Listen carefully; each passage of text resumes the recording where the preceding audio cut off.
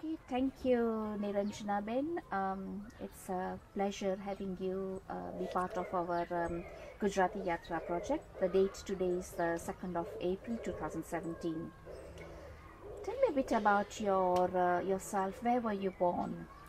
I was born in a beautiful country called Uganda, in Jinja. Now, Jinja is on the River Nile. So I had that opportunity to be with River Nile as if River Nile was part of my life when I was growing up as a child. And it's a beautiful, beautiful country, and at that time there were so many wildlife around us.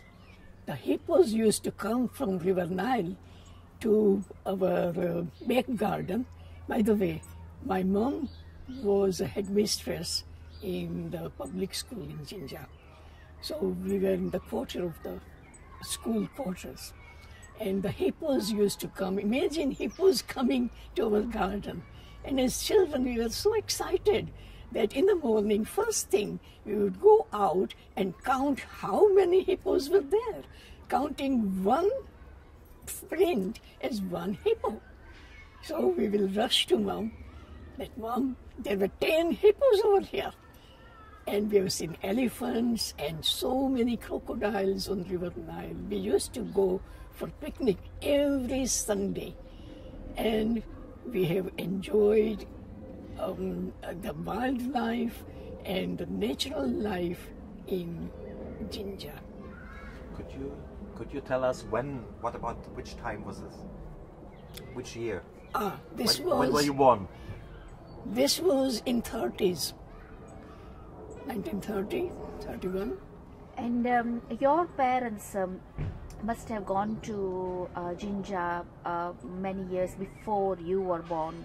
Do you have any stories to tell us? Your parents might have talked to you about their journey from Gujarat to Jinja. It's a history for us. My mom and my father, they were in Vadodara as we call, and they were Arya Samajist. And as young people, they met at the Arya Samaj. And over there, the Gurukul as we call it. And my mom and my dad, they fell in love. And the Arya Samajist, they just married them. And at that time, my father, he was a posthumous child. And he was such a brilliant student, whole of Gaikwad in Dharmaj. He came first class first at that time. But because the grandma didn't have any money, he couldn't study further. But he was a brilliant child, a brilliant person. He was a writer, he was a philosopher, and his poems were published at that time in the Gujarati magazines. And he was, as we say in Gujarati, Sahitya no kido hoto. He was as if he was the worm of the literature, just crawling around. Right, to come back to the history now. So both of them were married. They were 20, 21 years old. And in Jinja, at that time, there was public school. And both of them were appointed as headmaster and headmistress of the public school. So, in that way, both of them settled down there. But my father, because he couldn't go further, he didn't have further education, though he was a very learned man in his own count, he must have been searching here and there to get some opening for his thirst for studies and for literature. And what do you think? He got an admission to Montpellier University in France, in southern France. And he decided that he would go and do his PhD over there. And my father was very, very fond of languages. So at that age, he knew several languages, including French. He had studied all these languages. Naturally, he was a scholar of Gujarati and Sanskrit. So my mother also encouraged him. So he went to Montpellier and he stayed there for 1 year or so, and he did a PhD in French, and it was the ancient riches of India. That was his topic, and that was an excellent thesis, they say. So much so that it was published as a book over there, and it was in that university for 3 or 5 years. It was a textbook for Hinduism. And then my father comes back, and he continues as a headmaster. But then he again wanted to do something else. So he must have applied in, I think at that time, the South Africa, Pretoria University was having students, overseas students. So he must have applied over there. And he got admission. And he started with another thesis, and that was Devanagari, a world script. Now that was a very, very tremendous sort of project he wanted to do. But unfortunately, in 1938, in July, he had to appear for his PhD degree. He suddenly passes away. And my mom was very young. She was only 28. And we were small children, 5. And my mom was pregnant at the time. And my youngest sister was born afterward. Now, you may ask me why this young couple wanted to have so many children. I'll tell you. That is also an interesting part, because my mom said to us and said that on my mom's side, she had one sister. She had brothers also, but he died. So one sister on one side, and my father was a posthumous child. He didn't have any brother or sister. So this young couple, they decided that we will have a large family so that our children will not feel what we felt. So that is the story. It's quite very interesting. So how long were you in Jinja? How old were you? Up to the age of 9. Now what happened, this is the story which I'm going to tell you is a sort of how my mom was treated after my father died. And you know, at that time, the women were not at all respected in that particular field. And my mom was headmistress. She had done at the time matriculation. My mom's side, she was born with a silver spoon in her mouth. So her father wanted her to study further.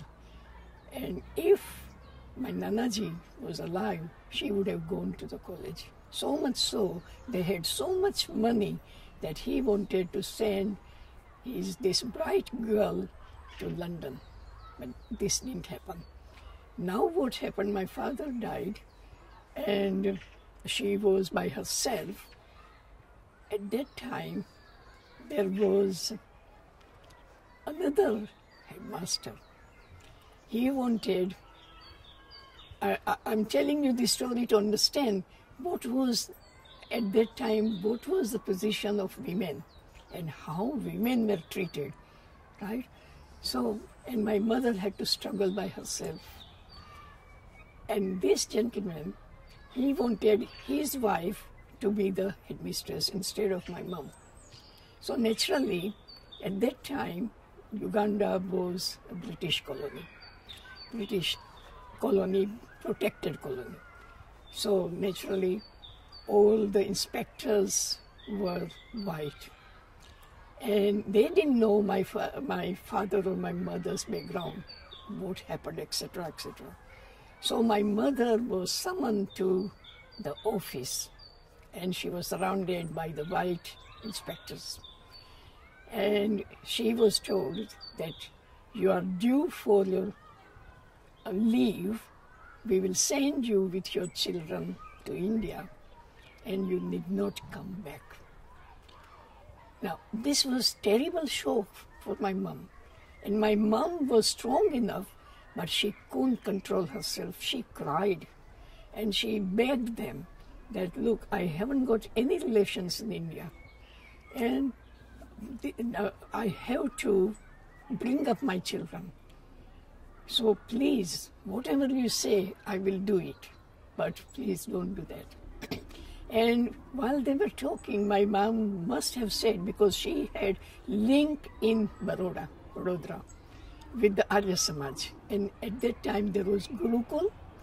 So my mom, during their conversation, must have said that if you feel that because of my children, I would not be able to fulfill the duty as a headmistress, then when I go to India, I will leave my 3 elder children in the boarding school, that is Gurukul. That was just a conversation, but my mom abided with that. And we were very young. My brother was only 5 years old, and I was, I think, 8, something like that.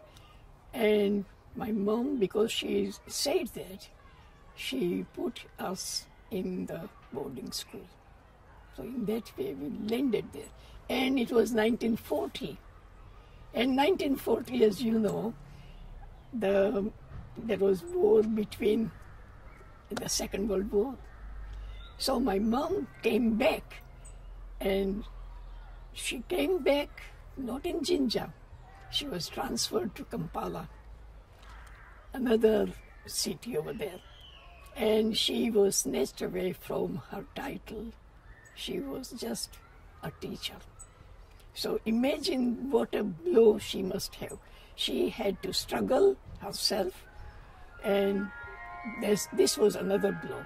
And then again, she was parted with her children, 3 children. And at that time, the World War took place in 1940. So she was not allowed to go back to India. And we were not allowed to go back to her because of the war. So in that way, something like 6 years, we were without our mom. But I'll tell you, though we missed our mom so much, and we were growing up, but I'll tell you that was another, as we say, golden period as children in our life. The teachers were so very sympathetic. I'm talking about that time. And they knew that we have lost the father, and now mom is in Uganda, and we can't go back. So everybody was so sympathetic with us. And at that time, I must tell you this, we were in Matunga after we finished certain time in the boarding school, we were transferred to Mumbai. And we were transferred to Mumbai and we lived in Mumbai with Panditji. At that time, we lived in Matunga, that is a small sort of suburb in Mumbai. But imagine where we lived, we were surrounded by the actors and actresses. That's why I'm saying it was a golden period. Prithviraj Kapoor, Trilok Kapoor, his brother, and we used to say Prithviraj Kapoor, Chachaji. We were small, but he used to love us like anything. And Raj Kapoor, you remember Raj Kapoor? With lovely blue eyes, and he was such a nice person, beautiful person, handsome person. And he used to go to the local Khalsa college, and we as children would run after him. So this was it. So the whole street, in the whole street, there were actors and actresses. Motibai, the famous singer, was also just opposite where we lived. And we as children, we would just listen to her singing and all that thing. So that was it. And I must tell you about the Holi. You know Holi, the festival? And they were all Punjabis, and Punjabis play Holi like hell. So they would drag the girls, the boys would drag the girls out and throw colored water and all. So we had such a nice time at that time, Holi. And we used to keep our dresses for every year for Holi, just wash them, keep them, and wear the same dresses and enjoy ourselves.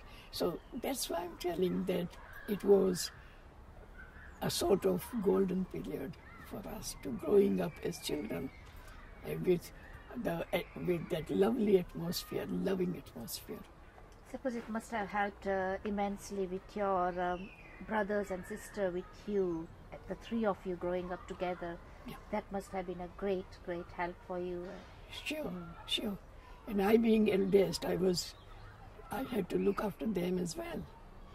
But people around us were very sympathetic, very loving, and as children, we never felt that our mom was not there. So much so, I don't think we will get that sort of atmosphere today. Let's talk a little bit going further, growing up a bit. You, the creative genes. Obviously, you talked about your father being a scholar, but was the surrounding with the actors and all these people also helped inspire you? Who inspired you? Yes, because I was very much interested we all were interested in literature. I think that gene came from my father and my mother also. My mother was excellent scholar. She used to sing beautifully, and she will sing all the lovely songs at that time. Not the film songs, the literary songs, the literature. In that way, we were brought up into the atmosphere of literature, art, and so naturally I was also interested in the literature, but with this surrounding atmosphere, as you asked me, with the actors and actresses, what happened? We as children have seen so many shooting at that time. And would you believe it or not, I was offered to work as a child actress. But my uncle said, no, she has to study. She can't work in the film. So that was it. And then again, the literature and the love for literature was also embedded by the teachers at that time. And I used to write something and they would encourage that girls go on and sing and dance. So in this way, I think I got the singing part from my mom, and literally also from my mom and from my dad. Yes, very good. So then you went on to study at Bombay University? Mumbai University. Yes. Tell me a bit about that. So then what happened, the war finishes after how many years? 5 years, 6 years? So my mom was allowed to come back. So she came and she took us 3 children back to Uganda. And I did my senior Cambridge in Kampala at that time. And at that time also we were encouraged by the teachers. So much so that that school, the old Kampala school, I must mention old Kampala school, which was very, very progressive school. So much so that children were allowed to form the associations, say for example, dramatic association and all that. And we would manage all the activities, right? So at that time we used to do it. And teachers were so helpful, and I'm surprised if I look back that we were given so much freedom that boys and girls at that time, we used to play hockey together. We used to play cricket, can you believe it? And volleyball, and that also with the boys.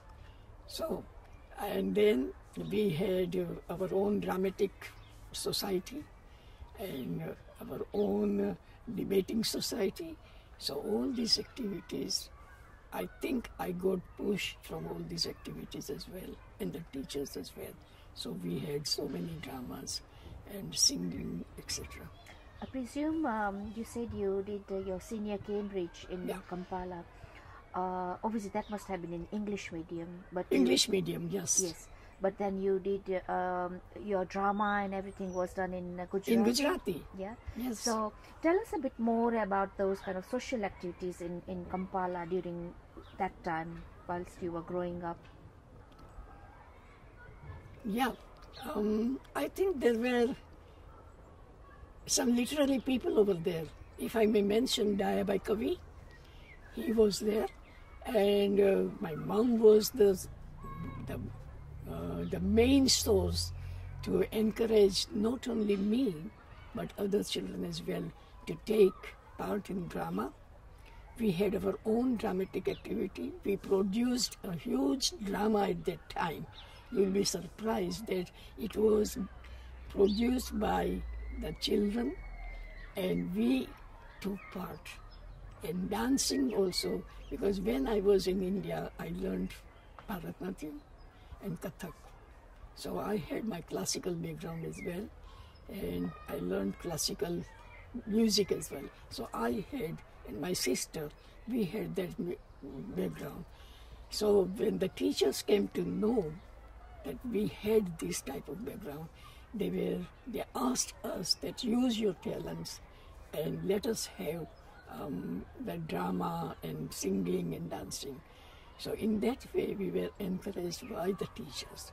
What I mean to say that at that time, to get encouraged from the teachers and do the activities together with the boys was really a unique situation.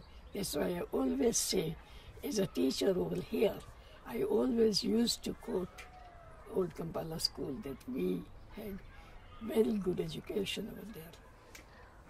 Let's talk about a bit of a social interaction with the African communities. Were you just enclosed within your Gujarati community, or was there any social interaction?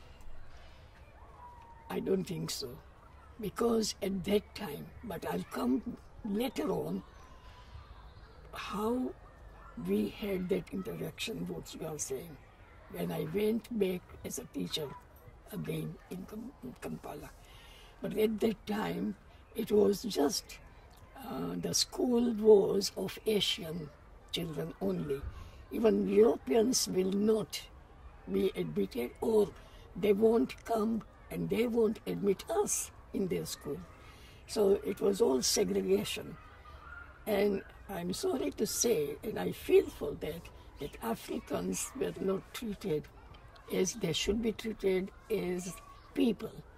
So much so that there was a degraded word for them, boito.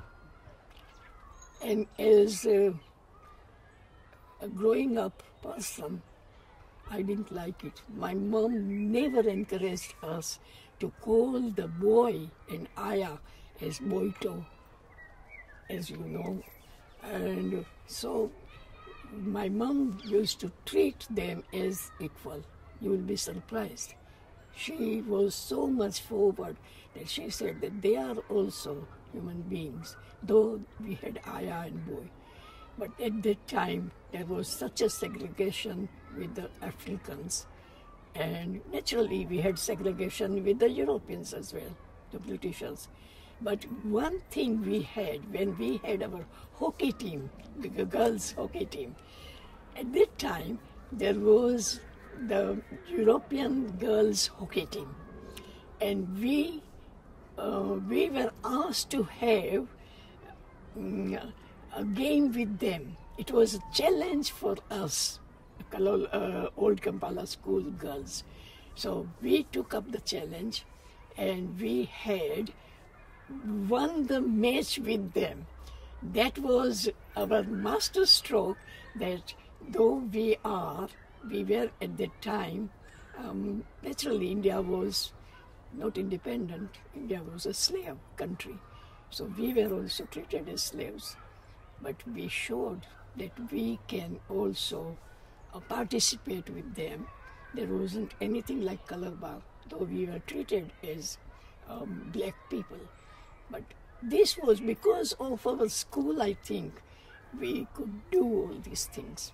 And that is also one of the main reasons how I grew up. And my mom is the main inspiration, the way she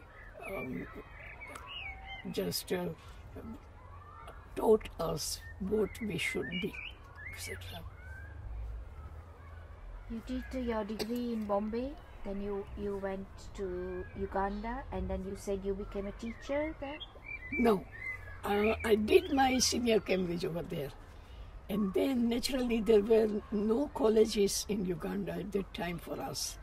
So most of the students used to go back to Mumbai or Pune, in India.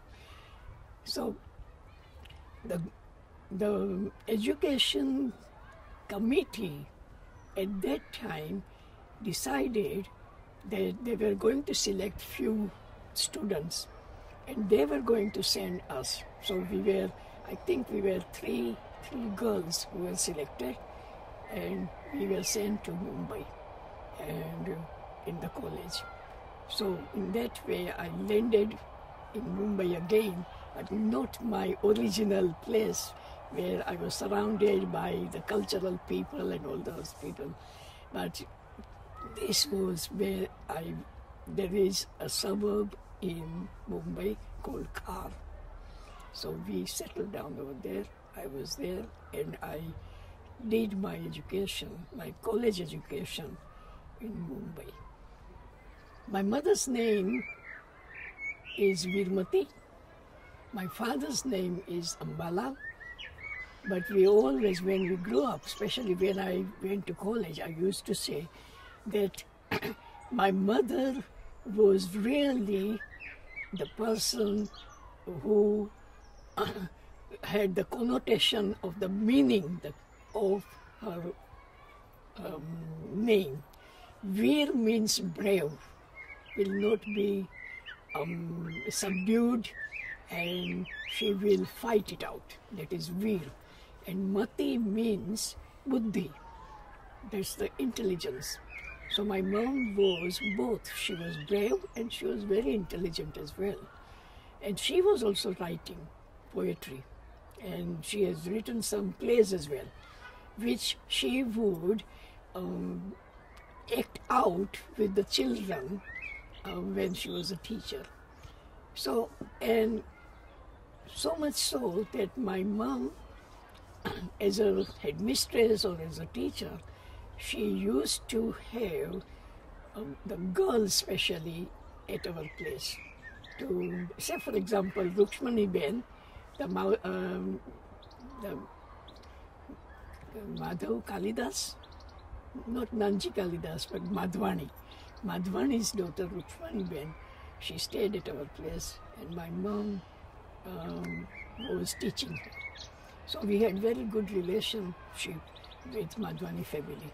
So much so that Madhwani's Manu, we were together in the school. But coming back to my mom's inspiration, as a child, I have seen her taking part in plays with the children, not only teaching them, but she would literally take part with them, and she would also teach them dancing and garba, etc. And so much so, when I grew up, I was thinking that how could my mother persuade other women? At that time, it was very, very old-fashioned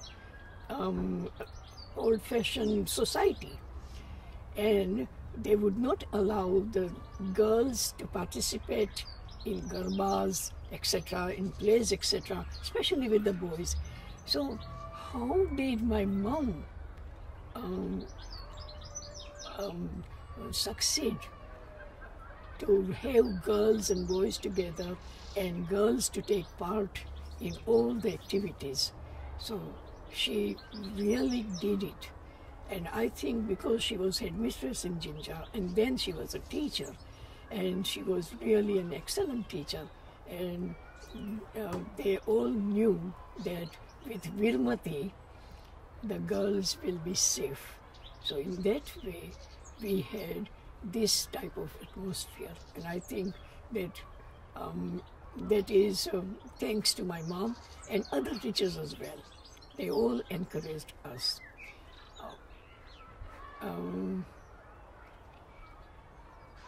Right, I quite forgot to tell you very interesting part of our growing up in Matunga, when we were surrounded by the actors and actresses. The house in which we were as children, there it was a one floor house, and imagine at that time Saigal, you must have heard the name of Saigal, the famous singer of Indian film industry. He came from Calcutta, and where did he stay? At our place. He was upstairs, and at that time we had telephone. Imagine, we had telephone. Saigal didn't have telephone, so our telephone number was given by him to everyone. And we, as children, when the telephone for Saigal comes, we would rush with 3 brothers and sisters. Who will go first to uncle to say that there is a telephone for you? And he used to call us Beta. That was excellent. And would you imagine, he used to do riyaz. Riyaz means practice, singing, at 4 o'clock in the morning.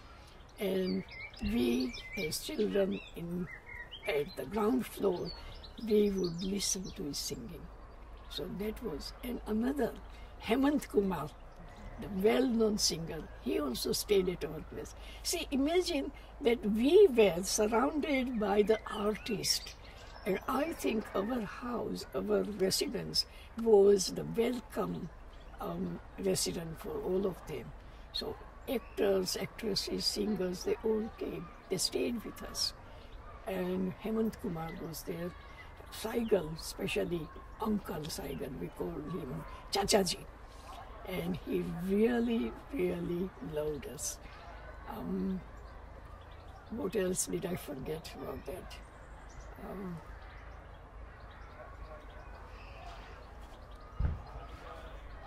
Yes, our teachers in Matunga. Bombs. Rolf told me to remind you, the bomb making. Oh yes. Now, Start from wherever it was. this was 1942, and we were in Matunga. Now, my uncle, he was staunch Congress worker, but he was also revolutionary. Now, at that time, our residence was the place to hide as well. Those who were revolutionary, they will come and hide. And so much so that the bombs were made and they were hidden in our place. We didn't know what it was, but we knew that we have not to touch anything. We have to be away from there and all that thing. So that was also a part and parcel of my upbringing, and I think that made me to love India so much and love to make India independent as well, and we were into it. And 1942 was the Quit India movement. At that time we were small, and we had our own group who would go and demonstrate. And as children, hopefully everybody thought that we won't be hurt. But would you believe it? We were. Our own police, the Indian police, they had lathi, the stick, and though they will put lathi not on us but on the ground, and they will say, "Run, children, run, children, run, children," like that.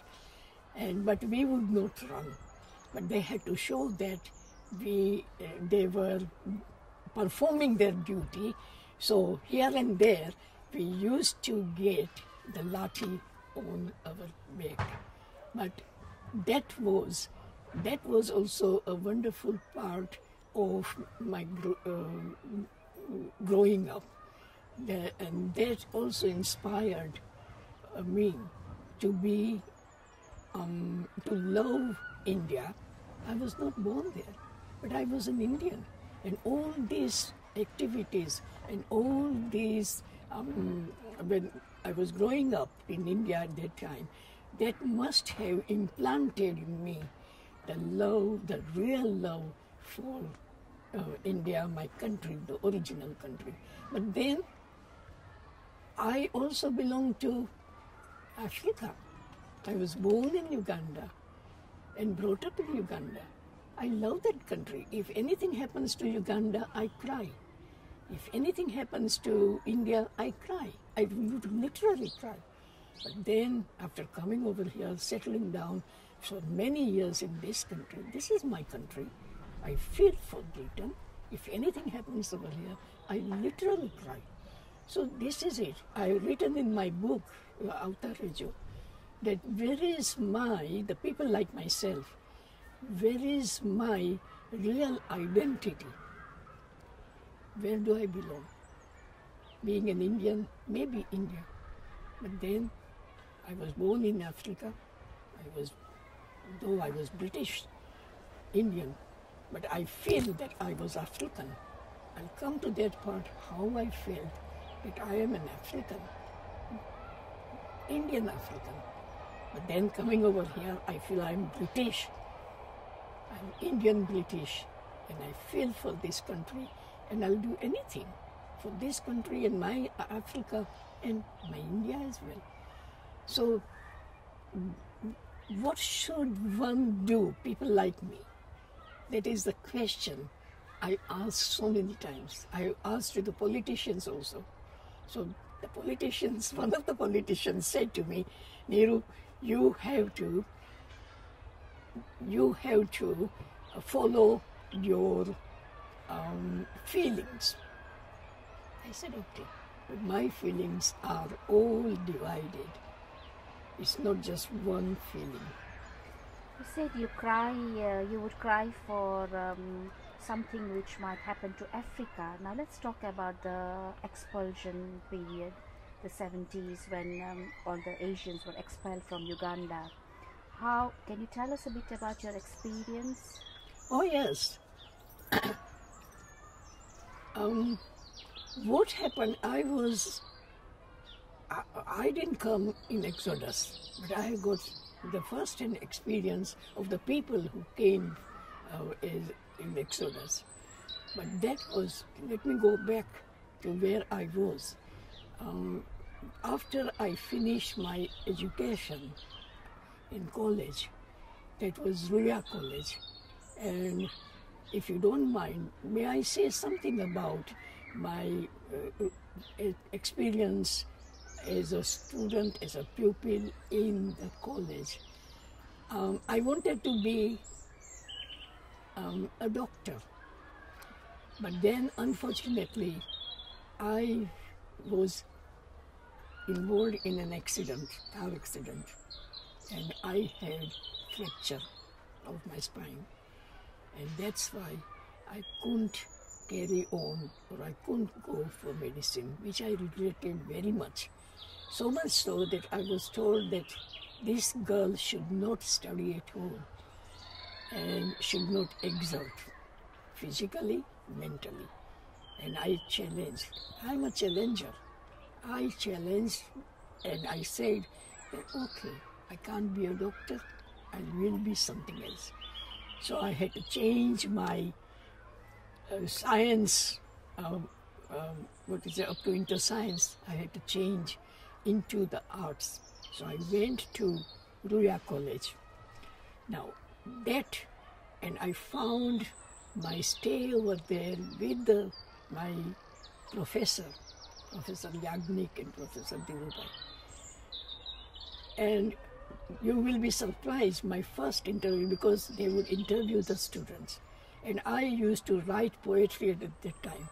And they used to invite me also as a poet in the big sort of poetic meet. In that way, I came to know so many of our Gujarati poets and writers, like Karsandas Manek, Dhansuklal Mehta, then Rambhai Bakshi, and all of them. And what happened at that time, I was also interested in dramatic activities. So I used to take part in the plays, in the competition at Bhavans also, and that is another part of my growing up as an adult. And these people, these authors and writers, they also encourage me that you write something. You can write something, encourage me. And at that time when I was in college, my poems were published in very prestigious sort of magazines. But did I continue with that? No. But I took up the link later on. Because of my circumstances, I forgot all that thing as if it was just gone. But then I linked up again with my literature, literary pursuits, etc. But then what happened at that time when I had interview with my professor, because I wanted to take Gujarati honors.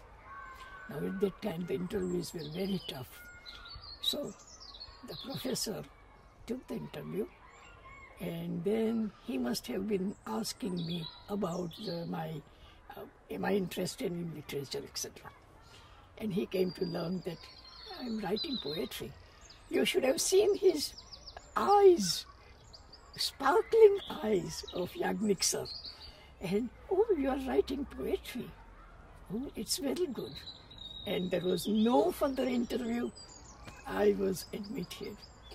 And that was also another golden period of my life for my BA degree. So 2 years for BA, and at that time I took Gujarati honors, and I was really into it, into the literature, into the poets, into the writers. And there were 8 papers you have to appear for. One was poetry, and I was encouraged that if in poetry they ask, quote the poetry, you should write your own poetry. So that was it. And could you imagine when I stood first class first for my BA degree with Gujarati honors? That was really something, not for me, but my professors, my family, especially my mother and my closest friends. And that was the year when the Gujarat University did not get first class in Gujarati honors. Niranjana was the only pupil from RR College, Matunga, who stood first class first in Mumbai University. And I became fellow of RR College. That time Bombay and Gujarat must be together, Maharashtra, and Bombay must be part of the whole of Gujarat, I would have thought. At that time it was not part of Gujarat. Oh, fine, okay. It became Gujarat later on. I think living in Bombay, you must be quite eloquent in Marathi as well. Yes, that is another history. Shall I tell you? Go on. Well, I was not only interested in literature also, I was interested in singing and children activities. Imagine when I was in college, the first year, there was an active, very active association all over India called Balkanji Bari. Balkanji Bari means the window for the children, or children window. And they were very strict to appoint any workers. We had to go for the exam and what we want to do with the children, etc. And I was only in the first year, so in the college. So I took up the challenge, and another there they had the rule that you are not going to work with your mother tongue children. So my mother tongue was Gujarati. So for this particular course and qualification, I had to choose another language. And I selected Marathi. And that too, where we were in car, on the other side of west car, there was east car. And I'm so sorry to say that east car was full of poor people. Nobody cared for them. And I selected that colony, the poorest colony, the children who were speaking Marathi. I didn't know so much Marathi at the time. The children taught me Marathi. So that's why I always salute the children throughout my career as a teacher. I have always respected children because you can learn so much from the children. I didn't know a word of Marathi. I knew Marathi, I can understand because I was in Mumbai. But I didn't know Marathi songs. And the children Marathi songs, those children, they taught me. And I had lovely time with them, just learning from them and giving them something, say, singing, dancing, etc. And then I got the certificate. And after that, I could have my own Balkanji Bari association with the children, which I had for 5 years at Jai Bharat Society in Khar. But I can never forget those kids who taught me lovely Marathi songs. Pausachi rim jim jamli re. The rain is falling and it's making that ching, ching, ching, ching noise. And that, I remember even today, that song that the children taught me. Can you sing it? Can you sing it? Huh? Can you sing it?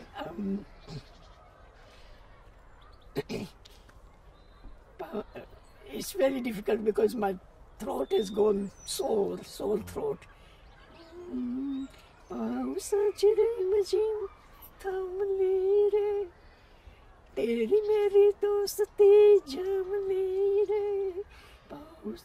It's very difficult, but the meaning is that the rain is falling, as we say over here, tap, tap, tap, the rain is falling, chum, chum, chum, and teri meri dosti jamli re, with the rain, the children are telling to the rain that we are friends. The drops of rain which are falling, you and we are friends. It's a beautiful, beautiful song. I wish I could sing to you. So after your degree in Bombay, you came back to Uganda and you became a teacher there. Yeah. What happened when I did my BA with first class honors, and so I was appointed a tutor, and I was fellow of our college in Mumbai. So I was tutor for 2 years in my own college, and I was doing my MA degree in Gujarati and philosophy. But then, well, at that time they were recruiting teachers from India to Uganda. And what happened, because of circumstances, I had to go as a teacher, and the place where my mom was. And so I left. I do regret that I could have settled down in Mumbai very well with my first class degree, with my background, and I may have become a good, renowned poet. This is an exaggeration, but it is a fact.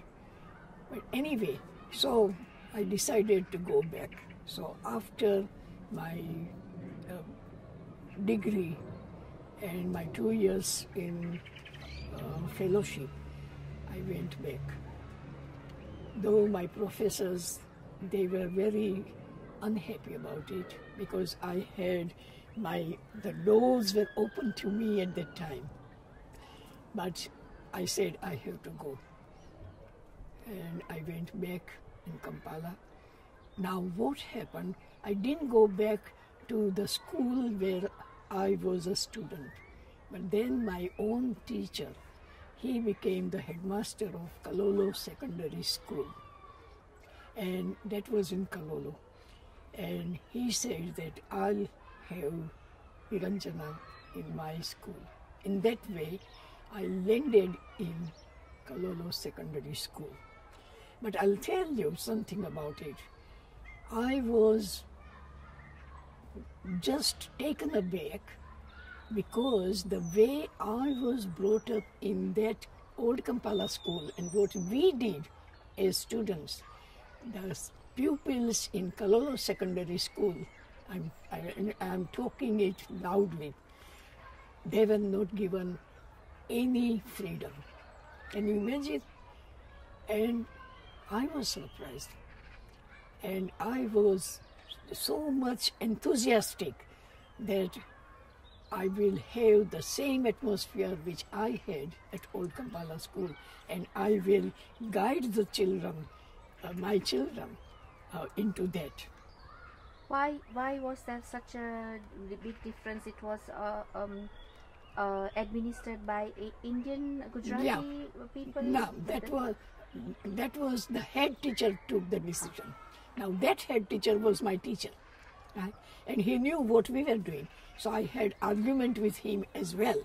But he said, no, the teachers over here in Kololo Secondary School, the teachers were in charge of activities. Say, for example, dramatic activities and dancing and singing. Niranjana Patel was the head of it. And I felt so bad. I wanted the children to take over because I had done it in Old Kampala School. But the head said, no, we are doing in a different way. So naturally, teachers had to do everything. So I was also in charge of the girls' hockey and girls' sports. And plus, I was also in charge of dramatic activities and cultural activities. No doubt, we did good. I think we did a very good, how can I put it? It was excellent, I should say, because I was involving the children. And so much so that at one point I was also teaching geography. And I must say this, as a teacher for Gujarati and geography and history, I was very much interested for the children to take up and the children to take lead. So can you imagine, for geography lessons, I took, without the permission of my head, took the children to Makerere College. And imagine what must have happened to me. But I wanted to do the project work with children, which I had done myself. So in that way, so I had a little bit of tussle with my own teacher, who was my teacher, and now my head. But then we compromised, and then we did the activities as well. And coming back to the cultural activities, dancing and singing, and so my first encounter was, there was competition, Garba competition. So I was told that you have to teach the girls Garba. But we had very good team. Though children were not given any chance to play harmonium or tabla as we had, but over here the teachers will do. And we had very good teachers who would play harmonium and tabla, etc. And I had to teach them Garba, etc. So I was just a new teacher who had come from the very good background from India. So I said, okay. So I didn't select an old stuff, but I selected Rajendra Shah's Fraganayo. That is, the spring has arrived. And imagine my girls did the dancing and stage, right? And it was in a stadium, Kampala Stadium, and we won the trophy. And everybody was so pleased. And I was pleased with the girls and with the boys as well. Now, I must say, with my as a teacher, I was very much interested in the literature. So I said to my head that I would like to have the Gujarati Literary Association, where the children will take part. A child will be, I will be there, but I would like to appoint the chairperson and the committee of the children. And I succeeded. I said that I'll do that. So Gujarati Literary Academy we had. It was handled by the children, and programs were also handled by the children, though I was there to guide them. And at that time, I remember the second year of my, I think 1960, the writers from India, writers and poets at that time came to Uganda. And we had invited them.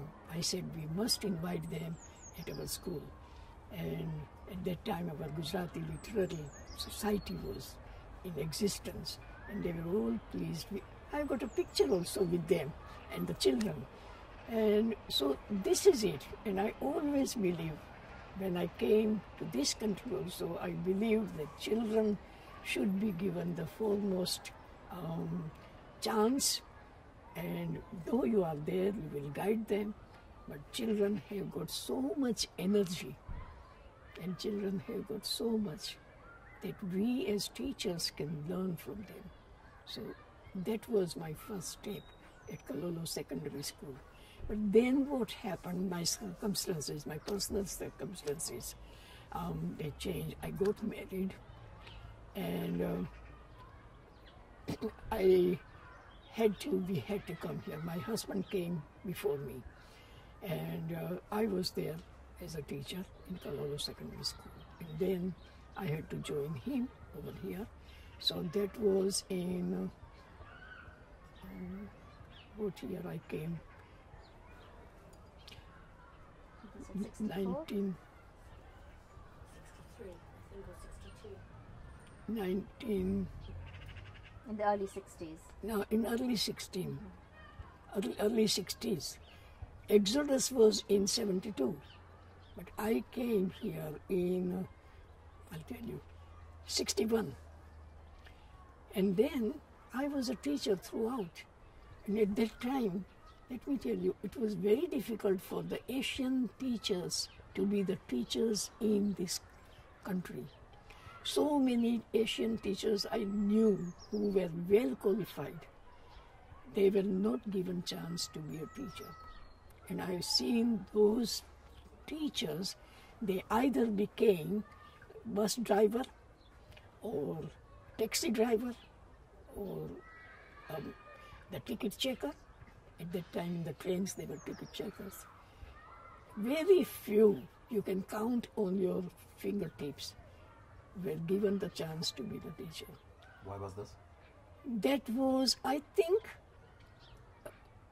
racism may be a part of it, because in the schools there were no black teachers at that time. And plus my background, and thank goodness that I had my first class degree, that counted. And from Africa, and you had to register yourself. At that time it was very strict. With Inner London Authority, you had to register yourself. And I did the application from Uganda. And because of my teaching experience plus my degree, the first class degree, I was granted the permission to teach here. But you were already a British citizen. British citizen. I was a British citizen. And still there was segregation. So much so I'll come to this racism issue. And what happened at that time, if you want to become a teacher, you had to go for an exam, which I refused completely. I said, I got my background as a teacher, I got B.Ed, I did the B.Ed also, first class B.Ed, and B.A, first class B.A also. So I was graduated in the teaching line as well, and I was a teacher. So I don't know how I got the strength, and I said, I'm not going to appear for the exam in Inner London. So they said that you have to appear. I said, I'm not going to appear. I got and you have sanctioned me, you have given me the certificate. So later on, they let me go. So I was applying. Imagine, applying. At that time, we used to live in Hackney. But I must say about Hackney, I haven't seen a borough like Hackney. Very open. My first application in Hackney was disappointing, no doubt. And I was told, I was a secondary school teacher, but I was told, I'm using the word told, not asked, that you will not be accepted as secondary teacher, but you have to go in infant. Okay. And I have never taught infant classes, so I accepted. I was applying. At that time, I wasn't wearing Punjabi, or now I wear trousers as well. At that time, I was wearing sari. I had come from Uganda At that time, I was wearing sari. Never even Punjabi. So I was wearing sari at that time. And I applied, and I went to the school in Tottenham. It was an infant school. And there were all white teachers. I was applying as a black teacher over there. The headmistress looked at me. I can't describe you the way she looked at me. She didn't like my dress. She may not be, she didn't show that she didn't like me as a black teacher, but my dress. All right, she took the interview, she saw my papers, etc., and she said, "You got excellent degree." I said, "Yes." And then she said, "But you can't wear sari." I said, "Sari, I'm wearing sari, and I would like to wear sari." And she said that because it is infant school, your sari will come in between, and you can't wear sari. Okay. If you want to teach in my school, I'm accepting you as a teacher, and that was excellent. But then I went home and I called the headmistress and I said that I don't want to work in your school. So I had that strength to say, I knew that I'm not going to get anywhere, and this was the chance. But then the education officer was very good. Mr. Ashby. And he said, "You try another school." And that way I became a supply teacher, for a while, supply teacher. And I was going in the borough of Hackney for quite a long time. And then what happened? We went to live in Wood Green, but I continued to teach in Hackney. And wherever I have taught, I have always introduced the Indian culture. And nobody has done at that time. I'm not boasting, but I'm telling you the fact. So the heads were very pleased. I said, "I will introduce." And they were all white children. But I taught them our songs translated into English.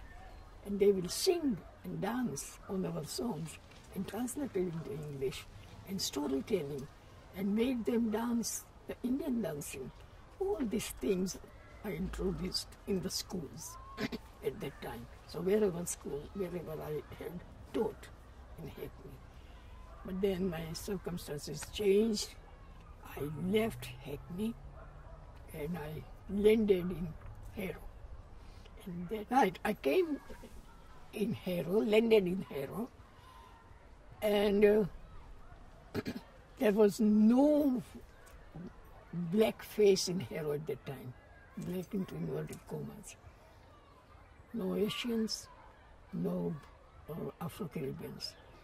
But because of my circumstances, I came to Harrow, lived here.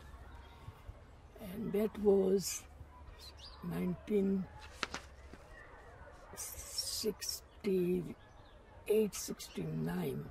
Yeah, 69 or 70, at the most 70. And I was applying in Harrow because my daughter was very small. So I didn't want to go to my school in Hackney.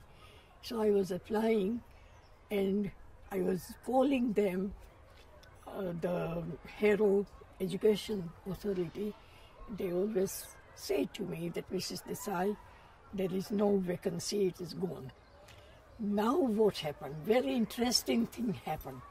And thanks to that headmaster, who was the headmaster of a small school on Harrow on the Hill, and that also a Catholic school. Because as I mentioned before, that my education officer in Hackney, he was very nice to me, and he understood that why I have to leave Hackney and go to Harrow. Okay, so he was telling me that your daughter is small, so you should have a local school. I said, I'm applying, I'm not getting any reply. So he said, leave it to me. he also knew the position. He also knew the attitude of the Harrow Education Department. Okay, so I said, okay. So one day at 10 o'clock night, a headmaster is calling me. Sorry, Mrs. Desai, but I am Mr. Marshall. And he said that I am from this Catholic school, and can you come tomorrow morning at 9 o'clock at my school? I said, I would like to, but I have to inform my head. He said, everything is arranged. Who had arranged? The education officer. Everything is arranged for you, Mrs. Desai. I said, okay. Next day I went. It's a lovely school on Harrow on the hill, just by the church. And a very small school, there were only 5-6 teachers. Mr. Marshall took me round, and then he offered me a cup of tea, and he asked, yes, Mrs. Desai. I said, I like the school. So he said, can you come from tomorrow? I said, I have to give a notice. Everything was arranged by that education officer. He said, if you want to come and join my school, you can start tomorrow. Everything is arranged. So, not that racism prevailed everywhere. Yes, Harrow was very, very racist at that time. I must say, very conservative, very conservative. And this headmaster of a Catholic school, where there was a rule that a Catholic teacher only should be taken. He takes me, a Hindu teacher. No doubt, I am a Hindu, but I am open to all the religion. And it's not that you should do this and you should do that. All the religions are equal and same. And they are teaching the same principles. That's what I believe. So I took it over. Now, in that school, that was a rule that children in the morning when they come, they are to be taken to the church. And you have to follow the ritual, which as a teacher I have always followed. That if you are a teacher, then whatever rules apply to you, you have to do it. So I used to take though I was asked that if you don't want to do it, somebody else will do it. I said, no, I'm a teacher. So I used to take them there, and then whatever ceremony they had to do, perform, to take that, they had to take that tablet or something like that. Anyway, I was doing all that thing. So, and I introduced to these Catholic children Indian dancing, Indian singing. Right. One term I did it in that school. Now, the governing body, not that they were against me, but the governing body took the stand that Mrs. Desai is not Catholic, and that's why, and she's not practicing Catholic. She can't be a teacher, permanent teacher. Mr. Marshall literally fought for me that she is a good teacher.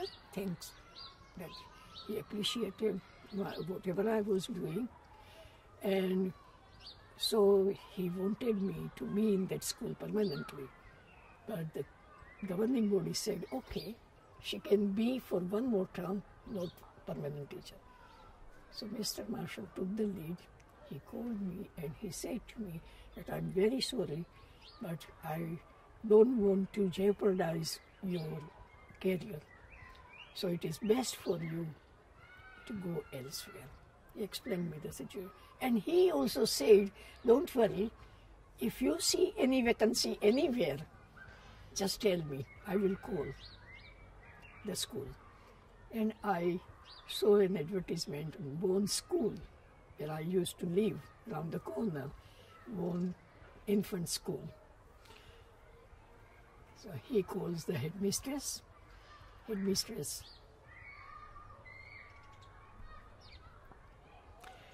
And the headmistress says that, can she come now, this afternoon?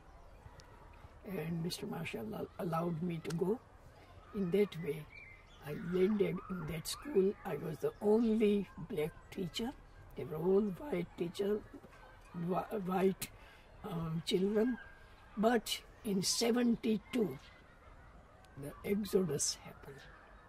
And somehow, so many Asians, no doubt, in Brent there were Asians, but in Harrow there were hardly 1 or 2 Asians. And so many Asians came down in 1972, and I was a teacher in one school, just by West Harrow Tube Station. And at that time, we friends, the Asian friends, women, we had just formed Harrow Women Association. Now, I'll tell you just shortly, in short, why we kept the name Harrow Women Association. I was a teacher in the school, so I had all my white parents, and then I was also taking part in other activities as well, in other non-Asian associations. So I thought that we don't want to have an Asian association. We will have Harrow Women Association, where we can have black, white, all people. And imagine, believe me, our first executive committee was of the mixed race. That was the first thing we did in Harrow. And I, being a teacher, everybody will respect. Naturally, they respect the teachers. So we did that, and we had members also, non-white and Asians.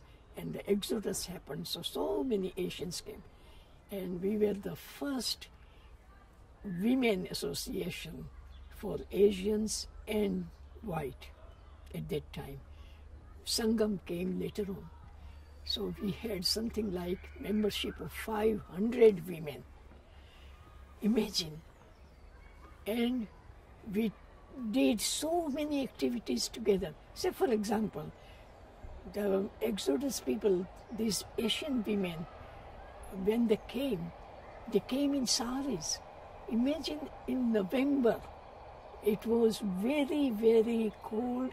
I think it was the coldest year, and it was snowing when they arrived, and we had volunteered to go and receive them.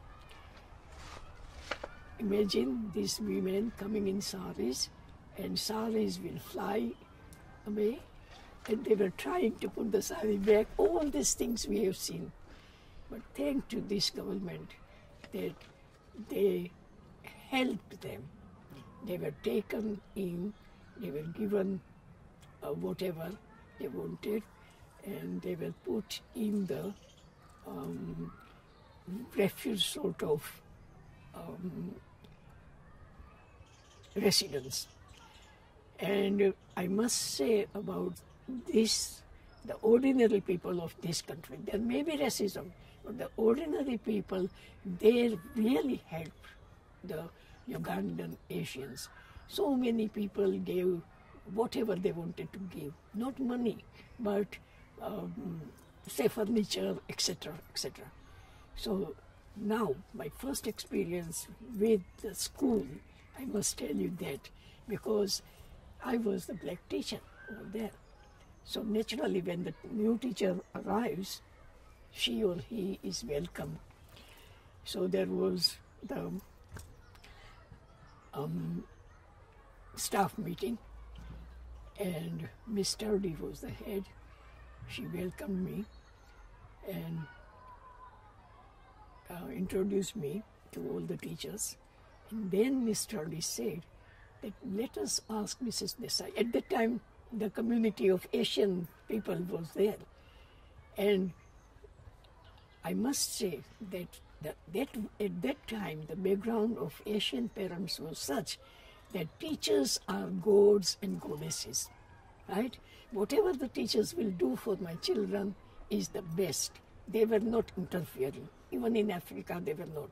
So that happened, and the head asked me that why these Asian parents are not attending the open evenings. And then another teacher said that because they are after money. So the head asked again, let us ask Mrs. Desai. So I said, very politely, I said, who is not after money? Everybody has to earn. But have you ever asked the parents why they are not attending the open evening? Why didn't they come for the first open evening? Nobody said anything. Then I said, do you know their backgrounds? What has happened to them? They have come from Uganda. What happened? Why they came here? No. See, I felt that they should have asked what happened and why. All right. So I took this on board, and when I went home, we were there at Harrow Women Association. I called a committee meeting, just very briefly, I must say this, and I said that this is the situation, and this is a challenge to us, and I was a teacher, so everybody would respect me. So I just divided them, and I said that I'm giving you the list of the Asian parents. Go to them after 8 o'clock. Tell them that for the next meeting they have to come, either one or both. That was it. And I was the local teacher. They will, naturally, they would respect me. And at that time, for the Ugandan Asians, the women, we had free English language classes, because I believed that wherever, in what country you are, you should know the language. Language is the most important thing. They were not educated ladies. They, poor thing, they knew Gujarati and Swahili, but many of them didn't know a word of English. So we had free English language classes for them twice a week. Now, this is another history. I think we should know this. Now, these ladies, Asian women, they were working round the clock. Naturally, they had come from East Africa, and they had good income over there. Over here, they had nothing. So both husband and wife, they were working round the clock, and the women were working in the factories. So they will get up at 5 o'clock, and at that time, the husbands were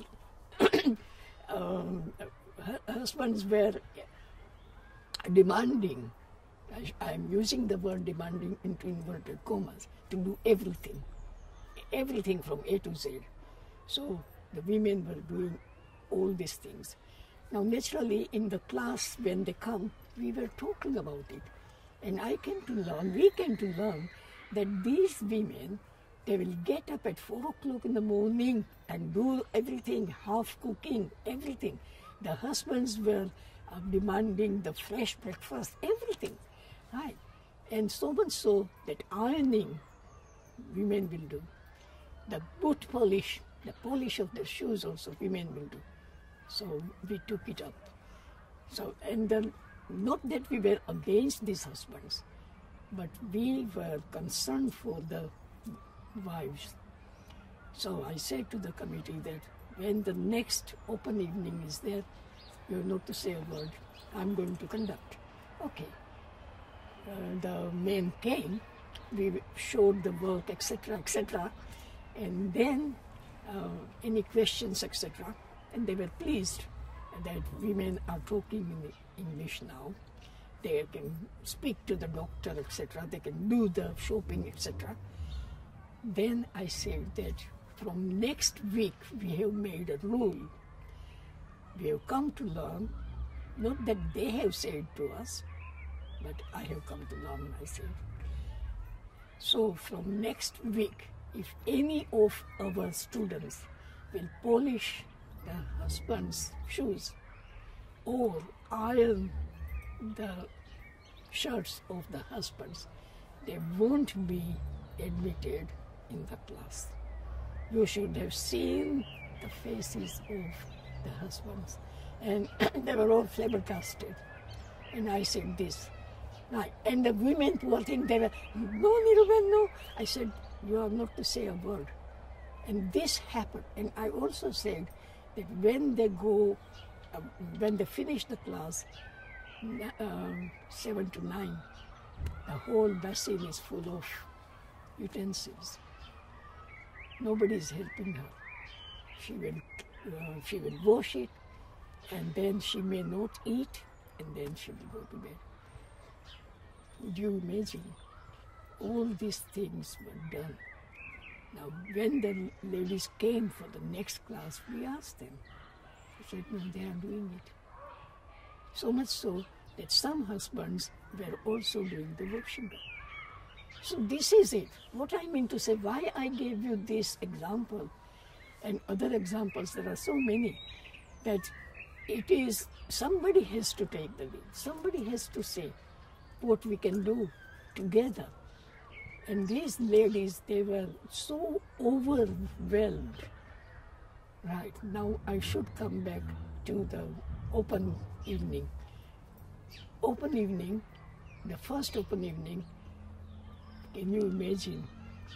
All the Asian parents were there.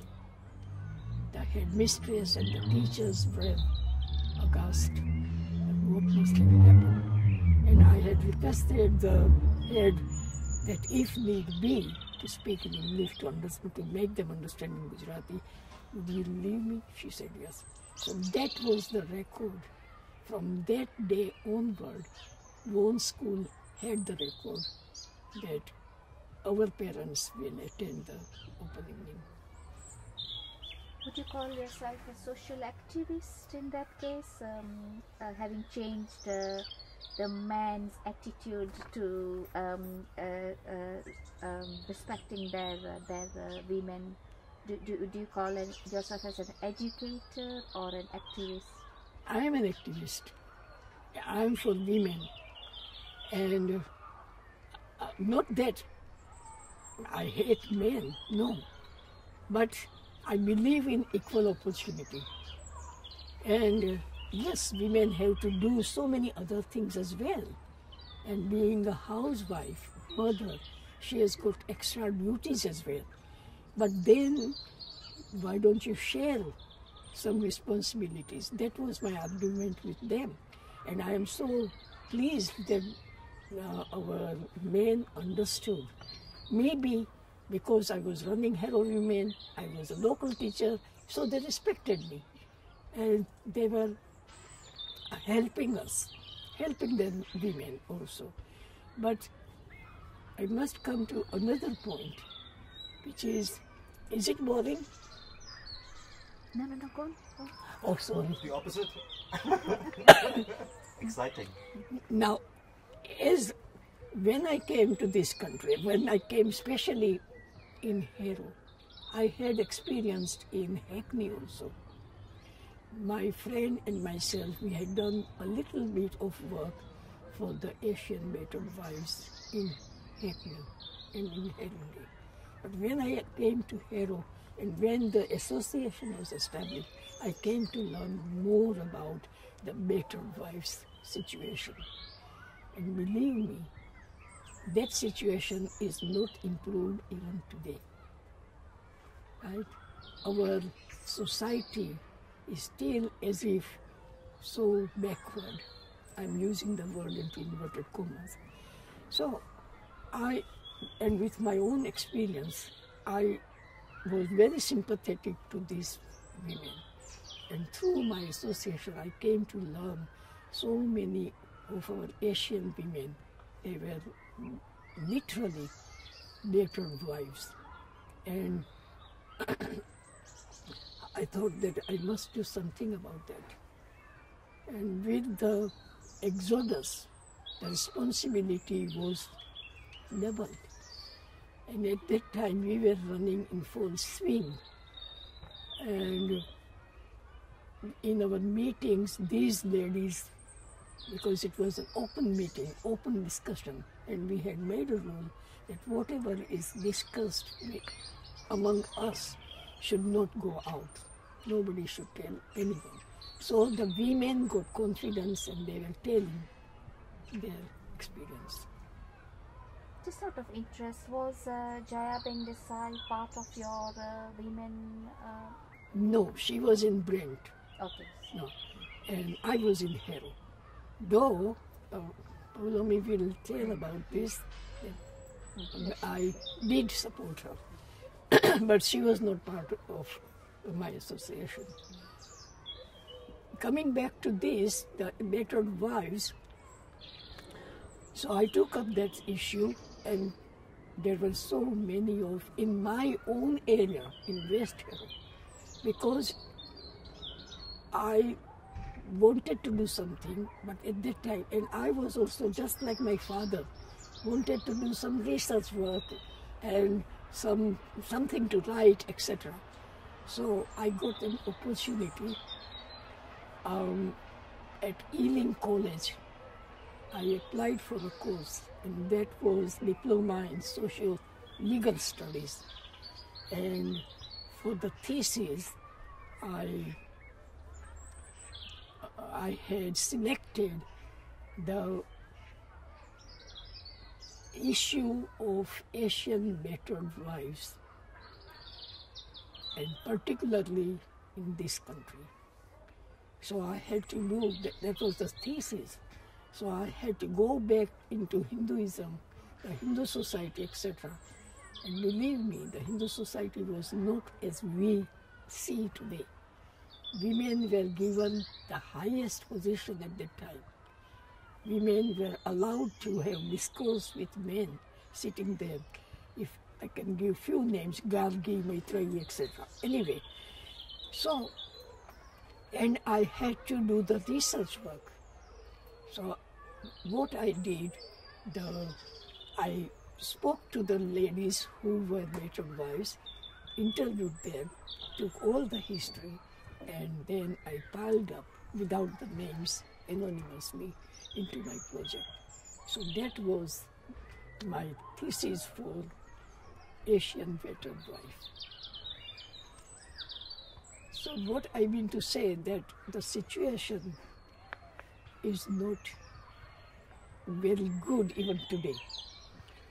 So when this exodus people were here, we thought, because they were talking about their worries, etc. So I thought that we must have a mental health project.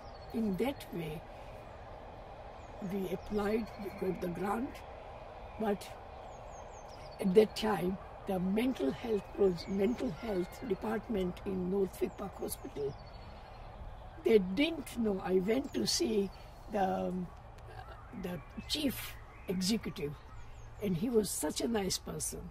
He said that we don't know anything about the Asian food or Asian people.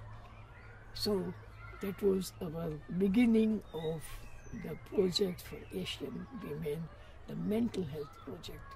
And we had that project for 10 years in Harrow. And you name it, what we didn't do.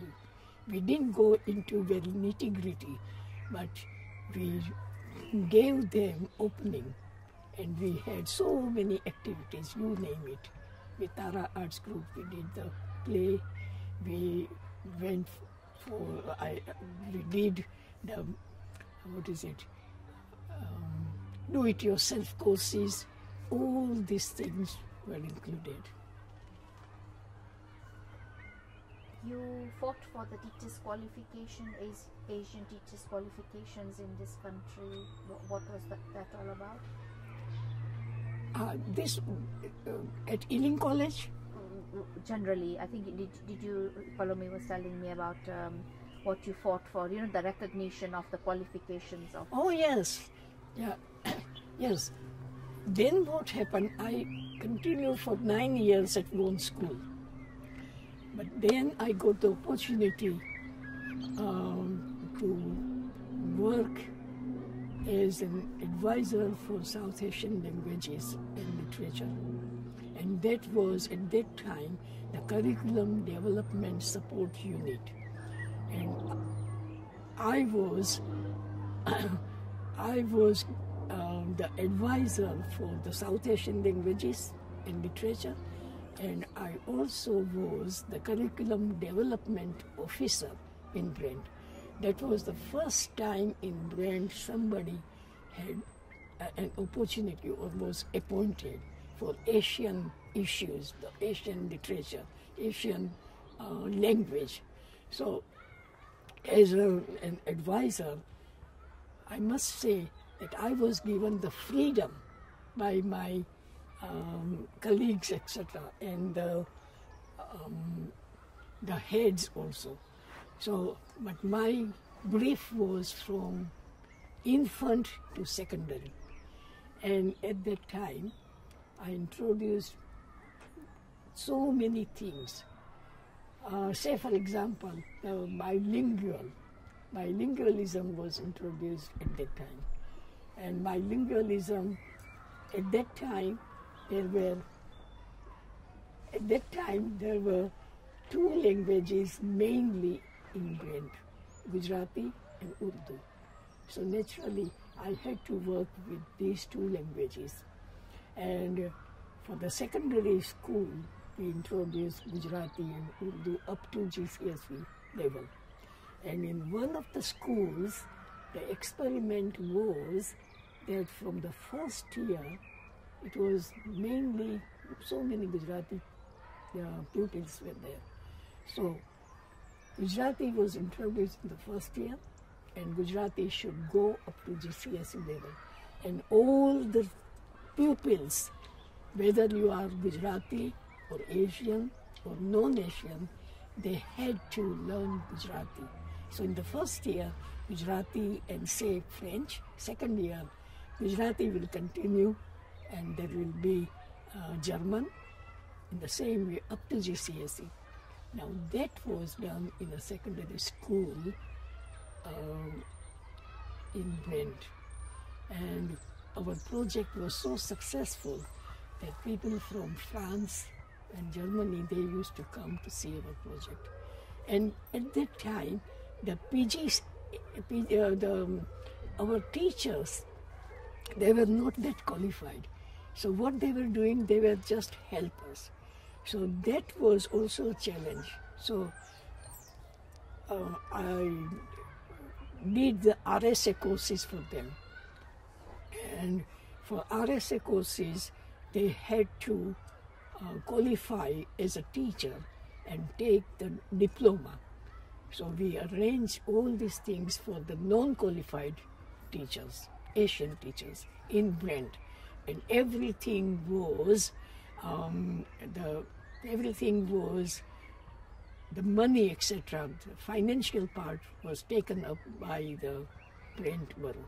I must say that Brent was very, very open about it, and so much so that I arranged with the Institute of Education and to give and to support the Asian teachers, and we sent them for the real diploma in education, and that was Brent had sponsored. So all these things, and at that time I was given such a freedom. I can't believe that all these things were done. So much so that the languages, Gujarati and Urdu, they were introduced up to GCSE level, plus the Gujarati stories and songs were introduced in the schools for the first time. Teachers were learning, and I had translated into English so that we were using both languages, bilingualism. And in bilingual project, this bilingual project was such at that time, I must say that Brent was the foremost at that time. So much so that in the infants class, there were two teachers, both qualified, but one was a Gujarati or Urdu speaker, and another was a white teacher. And both of them were working together in the first year of the school, for 2 years in the infant school. And the Gujarati or the Urdu teacher will accommodate the children, and then they would be passed into English slowly and gradually. So this was the project. Nobody had done it, and this was very successful project. But come national curriculum, all these good, issues, the good issues, they were all gone gradually. So I was talking about the teachers' training as well. So there were so many Gujarati and Urdu children at the time.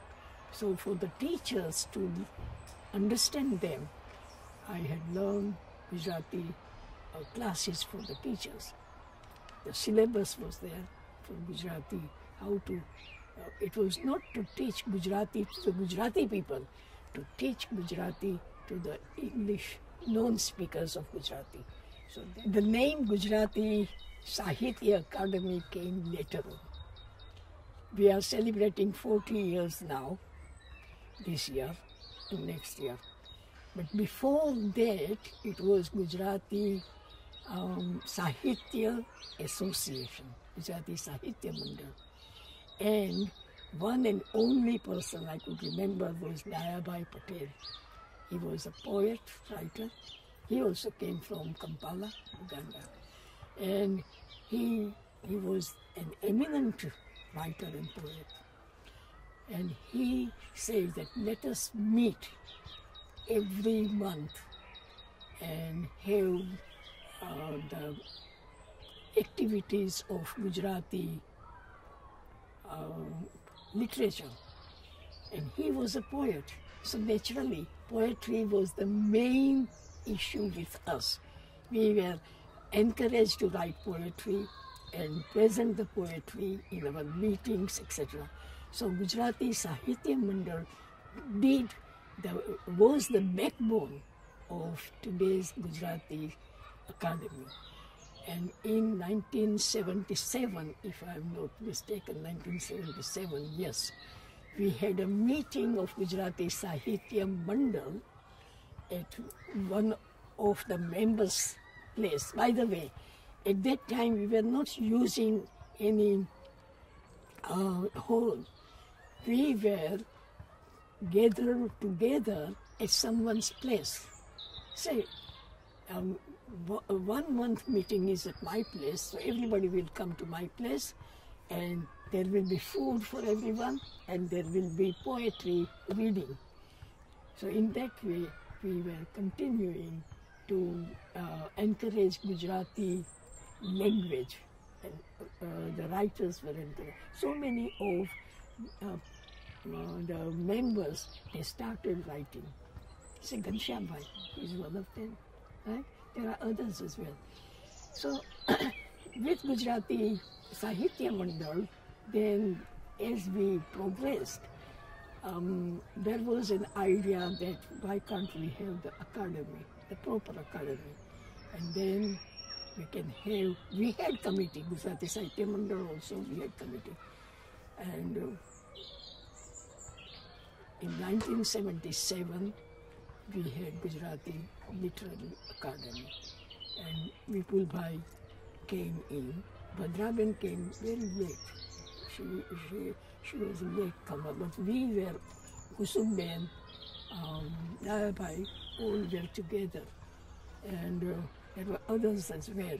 So academy was formed, and officially it was established as Gujarati Literary Academy, Gujarati Sahitya Academy, and we did so many activities. At that time, in the beginning, we used to invite eminent writers from Gujarat, from India, and we had seminars, big seminars, in Leicester, in Birmingham, and then poetry meet, and prose meet. All these things were happening with the Gujarati Literary Academy. Dayabai was our first president of the academy. I was with another person. I was the vice president, and so I was vice president of the Gujarati Literary Academy for quite a while. Now coming to this country, now we are talking of the third generation Gujaratis. The children, I don't think they attend that many sammelans of Gujarati. Do you find Gujarati languages going downhill in this country? Yes and no. As you know, there are so many Gujarati language classes, Saturday, Sunday, and children used to come, I'm using the word used to come, in numbers. And there are so many associations who are running Gujarati classes. I have done, as an officer in Brent, I had the program of giving them training how to teach Gujarati. And so many teachers were under me to learn and to have the diploma of teaching Gujarati, how to teach Gujarati. Now, that was a while ago. And parents were sending the children to these Gujarati classes. But gradually what happened, I don't find the fault with the parents, but the situation changed, and situations always change. So what happened, there were so many other activities for Saturday, Sunday as well. Plus, after national curriculum, the whole scenario was changed, the education. It was so much burden to the children. I must say that there is so much burden on the children from the infant class. So because they had to fulfill the requirements of the curriculum. So in that way, our children, they were overburdened. Well, from Monday to Friday in the school, and then the Saturday with Gujarati school. And over there also teachers would pump in the Gujarati teaching. And now what has happened, a new thing occurred in between, that on Saturday, Sunday, the extra classes in English language or in other subjects, maths for example, they were also taking place. So naturally parents were in dilemma whether the children should go in Gujarati class or go in the maths class. Which is important? What is important? Gujarati is important. It is your mother tongue. And I believe firmly that if you are well versed in your mother tongue, whatever the mother tongue is, Gujarati or Urdu or whatever, then you can do well in other languages. So that was the principle. But now the children were attending other activities, and that's why the dwindling of the Gujarati children was happening. And unfortunately, so many Gujarati Saturday and Sunday schools closed down, and some schools are really struggling to just continue with the Gujarati teaching.